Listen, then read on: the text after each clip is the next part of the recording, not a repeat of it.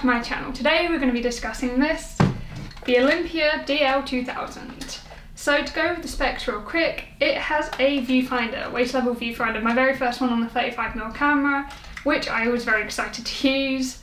The lens is a 50mm lens with a very limited aperture of 6.3 to 16, and it's also very proudly focus free, which I think is very apparent in the images. It has a single non-adjustable shutter speed, and I have no idea what that is. It didn't come with a manual, and I've been looking online and I can't find it, so if you do know, please let me know down below.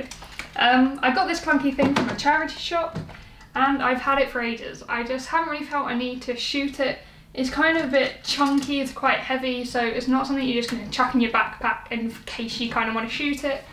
But I did recently go to London with my friend Emily. It was mainly to film a few clips for my zine promo thing, which is available to pre-order, link down below, but also just have an explore, so I thought it'd be a perfect time to use it, and it did also come with a flash, which I was excited to use.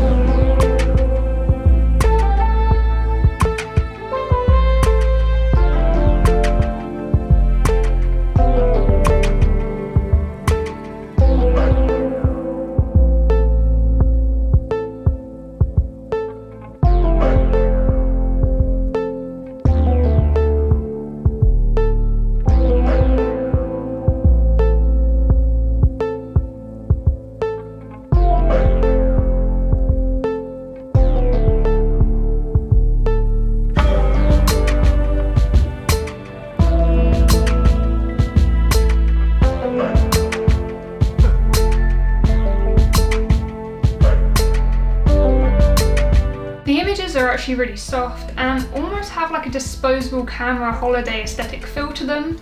I would say the viewfinder, the waist level viewfinder, is more novel than practical because there's nothing from stopping the sun from hitting it. So often I'd be shooting and it is quite heavy and not that easy to hold actually. It's not very, what's that word? Ergonomic. It's not very ergonomic to hold, I always forget that word. So you're already holding it with one hand, then you often have to use your left hand to block the sun out to create that bit of shade so you can actually see into the viewfinder. It's also really small compared to something, I don't know, like the RZ. Obviously this is a 35mm camera, but with the image in it being mirrored, it's really hard to line up the horizontals of it being mirrored and so small.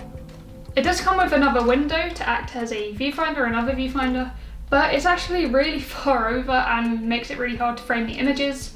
Well, I didn't realise that till the negatives came back, and I would say 90% of the images I framed using this, their framing was completely off. It was nothing what I was expecting, and it's nothing more evident than this image, which I took of my housemate.